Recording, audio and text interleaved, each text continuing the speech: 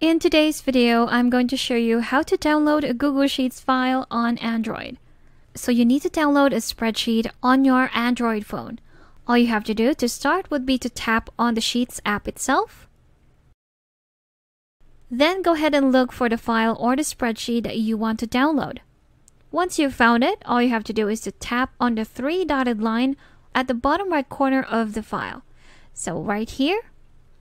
And now we have the choices where we can see download in between make a copy and save as Excel. So let's tap on download.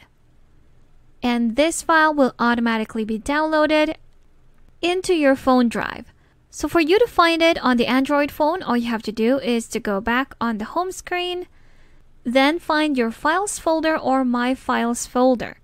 If you can't find it on your home screen, all you have to do is to swipe up and find it in all of your apps. Once you've found it, all you have to do is tap on it.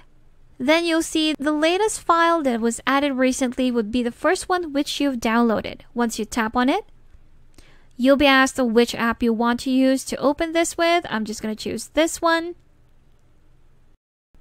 And here I have my downloaded spreadsheet.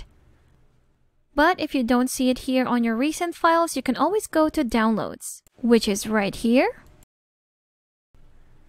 And there you have it, on the very top of your downloaded files. So if you tap on it again, it will open the same thing.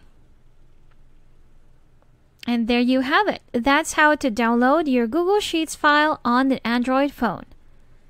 Thanks for watching. If you found this video helpful, do leave a like and subscribe for more helpful videos. See you on the next one.